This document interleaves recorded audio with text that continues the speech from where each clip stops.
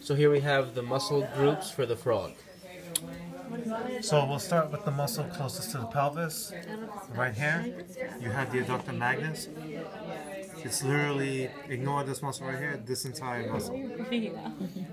On top of that, we have the sartorius. So ignoring this muscle, it's this strip right here. And now, I don't know if you can get up a bit closer. You can see it, we can see it. You have the adductor longus, which is literally this strand of muscle. Now, moving on, you have the gracilis major, which is on the bottom right here.